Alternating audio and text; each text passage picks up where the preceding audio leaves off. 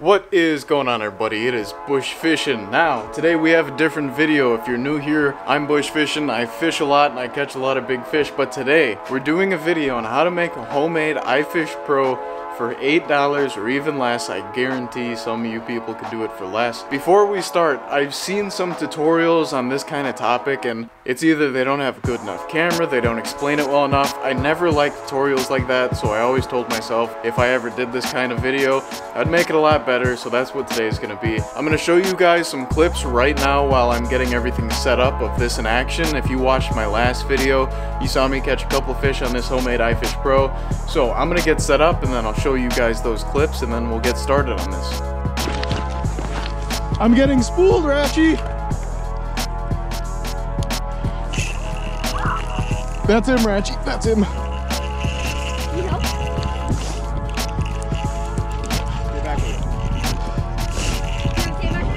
My heart is racing, I don't, but can you get it? Yeah, I do. No way!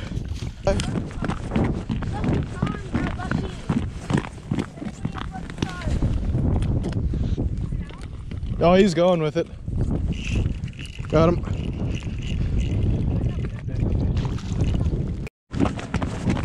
He's on there. I saw the tip bounce. Come on, spool me, buddy. Spool him. I don't know, it bounced. He did not get off. Oh.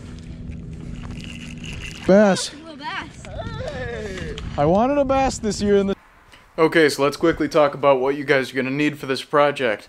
Number one, you're going to need a 2x6. Now, it doesn't have to be a 2x6. It could be a 1x something of that nature, but I wouldn't go any thinner than a 2x6. Next, you're going to need a piece of PVC. Now, whatever thickness fits your rod will work, just don't go too big. Try and keep it cheap. 1 1/4 is the size that I got. You can go smaller, they're pretty cheap. The next things you're going to need are 2 pieces of wooden dowel. One's going to be thicker, that's going to be where your extra trigger goes on, and then the next one's going to be skinnier. That's going to be for your flag. Now, I've seen people do this with metal, but the metal like flops around too much. The wood just comes straight up and it stays up there so you guys can see it. Next, you're going to need a doorstop. This can be any doorstop, it doesn't matter what color it is, just some type of doorstop that's going to fit that skinny piece of dowel inside of it. And then lastly, you're going to need an alligator clip. Now, there are going to be some tools that you guys probably have at your house that you won't have to go out and buy, but that's pretty much it for the materials that you need. So now, I'm going to get you guys on the tripod and I'm going to show you how this baby works. Okay, so how we get this set up. My rod, this thing got a little bit kachowed because I shoved it in something. It won't look like that. But how we have this set up, your rod goes in the rod holder. Next, you get your line out, you get your fish set at the set depth. You're going to grab the line. You're going to pinch it in the alligator clip. You're going to set it to where it's parallel with the bottom board so there's a little bit of tension on it. And when the fish bites, it's going to pull it up and spin the inside dowel. You're going to bring your flag down, set it on the little notch that we create, and then when the fish bites, pulls on the line, flag comes up, it comes out of the alligator clip in your open bail so the fish can run. You see the flag, you get over to it, close the bail, and goose her, bud. Okay, now that we know how it works, let's get building it. Okay, we're going to begin with building the part that the actual trigger sits in. This is going to look a little different than the one I already have. This one's going to be more aesthetically pleasing because the last one I just had blocks and it's kind of hard to get to the trigger, but this way it's going to be really easy to get to that trigger. So we're going to start by measuring 3 inches up from the bottom. We're going to make 1 mark, and then right at that 3-inch mark we're going to come out 1 inch. Make another mark there. Now you have a corner, or you should have an X or something. 3 inches up, 1 inch out from the side. Next, you're going to take a speed square. Now, if you don't have one of these, just use a straight edge or something. But all we're going to be doing is we're going to be making a 45-degree angle. Just putting this on one side. From that very corner, 3 inches up, 1 inch out, we're just going to draw a line. So now we just basically made something that looks like a ramp. I don't know what shape or how to explain that. But we're going to need 2 of these, and in theory we should be able to do the opposite side, so I'll show you guys that now.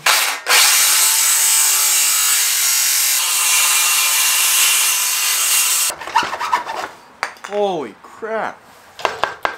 Okay, here is block 1. Now what's going to happen, we're going to drill a hole right here. This is going to make it so it's easier to access the alligator clips. And now we're going to do an exact one of these for the other side, and we should be on our way. Okay, so since this is 45 degrees, the other side should be the exact same angle. All we have to do is measure 1 inch from here, make a straight line back, and then cut it across, and we should have the exact same thing. So we're going to measure 1 inch from this corner, which is right here. And then we're going to make a line straight across down here, straight across here, and we'll be on our way.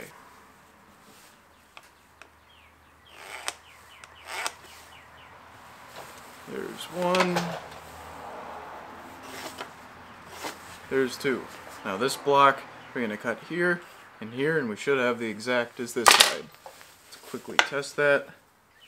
That is an exacto.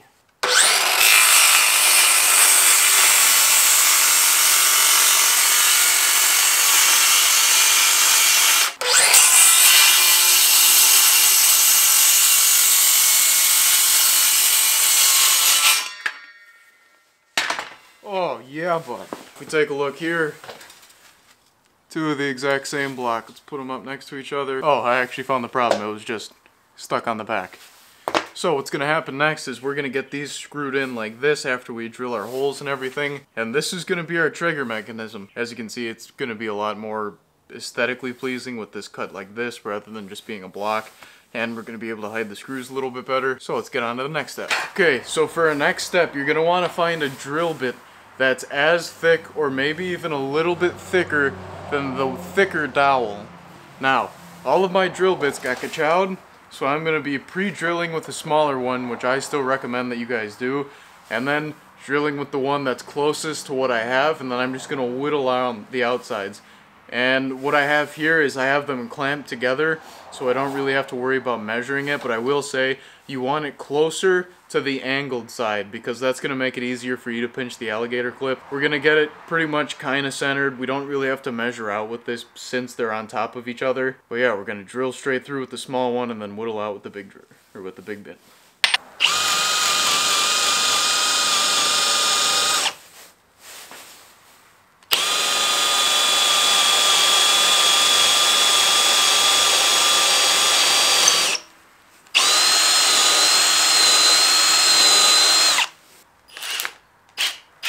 Holy shit, don't do that. Let's test it. Oh yeah, she goes straight through. Little tight, so I'm going to whittle that out, but should be pretty good. Okay, so now that we have our 2 pieces cut, we got the holes drilled in them so we can have the dowel through. You're going to want to set it up. One side is going to be all the way to the edge, and the other side isn't going to be, and that's because the flag is going to sit on this trigger right here. And it needs to have room for that. You could put it off the edge, but I just like to have it here so it's all compacted into one. So what we're going to do, doesn't really matter how far you go. I'm going to push this back. You're going to want to leave this a little bit past. I would say like an inch past. We're going to make a mark there. We're going to make a mark on the inside of this, or on the outside. We're going to make a mark on the outside of this, the inside. We're going to make a mark on the inside of this, where you want it to sit, and then on the outside of that. What you're going to want to do is you're going to make an X dead center of this rod. You'll see why I'm doing that in a second, but now we can take this dowel out. Now we're going to secure these in. We're going to screw them in and make sure they don't move so it's easier to work with the other stuff when we're actually making the trigger for this. We're going to get a drill bit that's about the size of the screw, a little bit smaller. We're pre-drilling so nothing cracks. And we're going to drill, I'm going to put 1 screw here, 1 screw here, and then 1 screw on the back, 1 screw on the back. That's going to make sure this doesn't move, and then we're good. Okay, so we have this piece of wood all the way on the outside. I'm going to hold it down, and I'm going to drill on an angle right in the center of this, so the head of the screw is going to sit flush with. Now you don't have to go all the way into the 2x6 on the bottom, because that's how the screw's going to hold, but we're going to put on our hex head bit. I'm using hex head screws. I don't even know what kind. Just what I had laying around. Again, use whatever you have. Save the most money. I'm going to start going in horizontal and then I'm going to angle it up.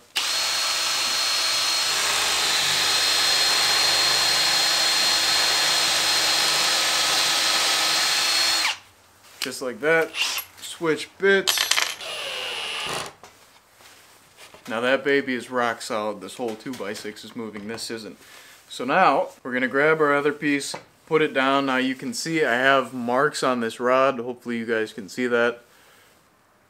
But we're going to line it up with how we measured it out. Okay, and then we're going to hold it there, pull the rod out. I'm actually going to grab my pencil. I'm just going to put little marks on it so I know exactly where it needs to go for it to work with that. And we're going to do the same thing as this side, except on this side. Okay, so these babies are fully secure now. They're not going anywhere. Now the next step, we're just going to get a rough cut on this. So we're going to line it up how we want it. Mark on the outside where it's even with the outside board. We're going to cut that. But first, we're going to cut this side. Dude! I'm actually going to cut it right here, and I'm going to cut it with a handsaw.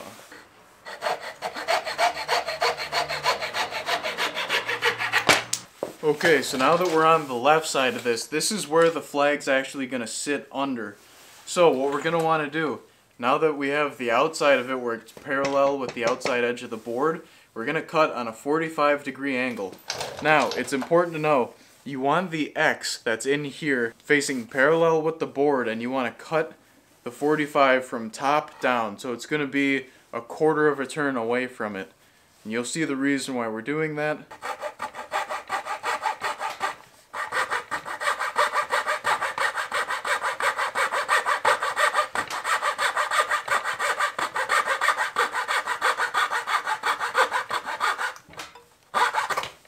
Oh, we actually goofed that up. You're going to want the X not on this side, but on this side, on the top of where the 45 is. Now the reason for that, your alligator clip's going to go in like this, your flag's going to be sitting here. When the fish bites, it's going to pull the alligator clip up, your flag's going to slip to the 45-degree angle, and your flag's going to go up, and then your line's going to pop out and you're going to have a fish on. So what we're going to do, we're going to get a drill bit that fits that alligator clip. We're going to get a drill bit that fits this alligator clip right here. And then we're going to put it on the top side of this. So the longer end of your dowel, this side, the longer end, right on top of that, wherever your X is parallel to, that's where we're going to drill the hole. Okay, so we got our drill bit that's about the same size as the alligator clip end. We found our X. We're going to drill the hole on top of it, dead center, all the way through.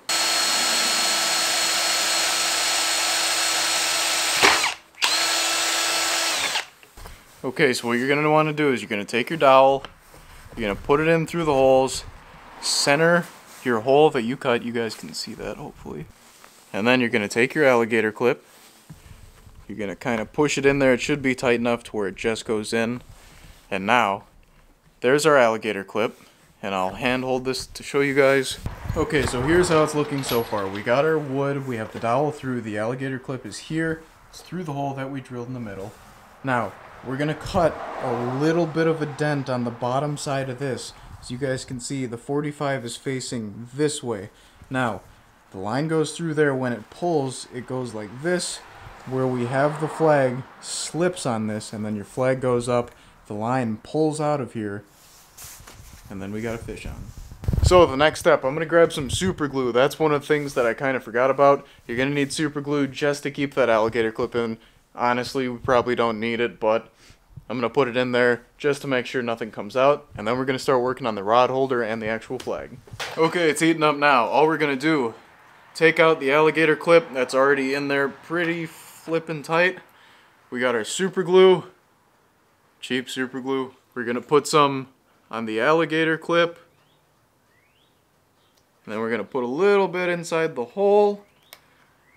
Always lube your hole. We're going to let it dry for a little bit so it actually gets sticky. And then we're going to shove this baby in here. But you're going to want to make sure that the side that you pinch is facing up. It's going to make it a hell of a lot easier to put your line in there. So now we got that done. Let's start working on the flag and the rod holder. Okay, so you remember our doorstop? This is where that comes in. On the bottom of these, there's a little spring in there. You see that? There's a little spring inside of it. You're going to grab this bottom plate and you're going to twist it. You're going to twist it counterclockwise. And then it'll come off inside of there. There's a screw. Grab that baby. Now, doesn't matter which way you set this, but this is how far back your flag's going to be.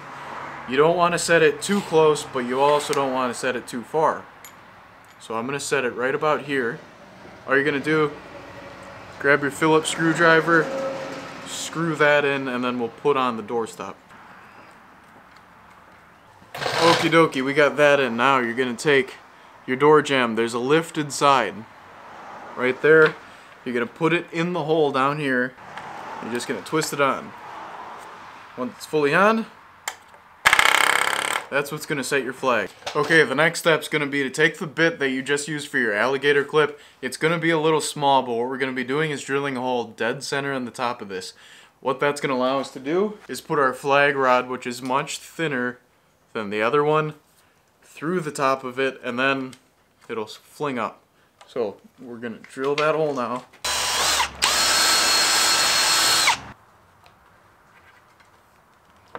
Oh yeah, now that baby's in there. So now let's do that again. Now we have it cut shorter. You guys can see the end of this. Twist this. Boing. Yeah, now she's up there. So the next step is going to be the rod holder, so let's get working on that. Okay, so it's rod holder time. Now, I already have this angle cut from the last time, but for the sake of this video, I'm going to cut it off and restart. Okay, so to do this, I'm going to take this crappy saw, and all I'm going to do, don't make the mistake of trying to go this way with it. Just cut it at an angle like this.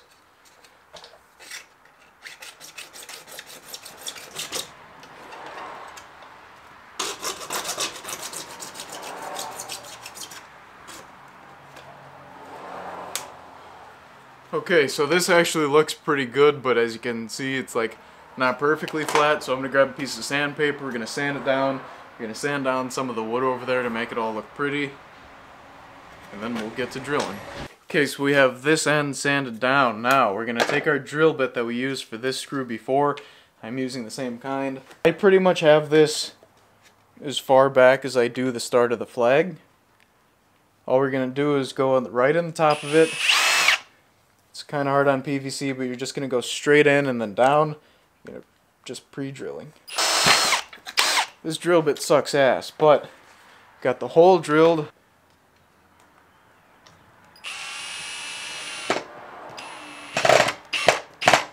Put that in. Now honestly, this thing's barely moving as it is. You can put another one in, you can glue it, you can do whatever. But we're pretty much done with this.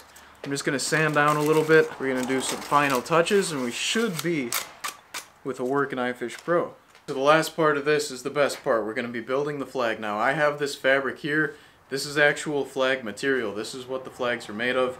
You can use pretty much whatever. You can make the flag as big as you want. You can make it as small as you want. I'm going to use a pretty good chunk of this just because I like the big flags, and as you guys saw, and if you ask some of the people I fish with, I'm blind. I can't see flag. Okay, here's our flag. Now, you're going to want to leave the pretty side on the outside. All we're going to do is put super glue on the dowel and then pinch it down. Now, for the alligator clips, you're probably going to get like a pack of 3 or something. So you can use those to pinch it down. We should have a pretty good looking flag. Okay, we got our super glue. Gonna lube up this wood pretty good with it. Okay, now we're gonna put just a little bit on the flag too. You're gonna put it on. You don't want to put too much wrapped around, but you want to make sure that wood's fully covered. Now, be careful because it does bleed through the flag, so don't get your hand stuck to it. Okay, so your pack's gonna come with some extra alligator clips. I'm gonna use that just on top to keep this pinched down. So our glue will stick. I grab a little extra glue, put it on the tips down here. Okay, so now your flag's gonna sit down here. Fish is gonna set it off. Boing! Yeah, have a look at that. You're gonna see that baby. Okay, so that's pretty much the last step. All we're gonna do is let this thing dry. We gotta cut it off from the whole 2x6. I'll show you guys real quick some things that you can do, but you can drill a hole with the same bit that you use for the alligator clip. You can drill a hole here and drill a hole here, and what that's going to allow you, well, it's just going to keep the dowel in place and keep your alligator clip in the middle. Now, since you have that clip in there, it's not going to come out. So I'm actually not going to be doing that, but I'm going to let this dry for a little bit, I'm going to cut it off, and then we're going to test her out, and we're going to make sure that she works exactly like she's supposed to, and then we should be done. Alright, so last step, we're just going to cut this 2x6 off. You want to get as close as you can to this, just so you don't have to carry extra weight. You don't really have to make sure that it's perfect.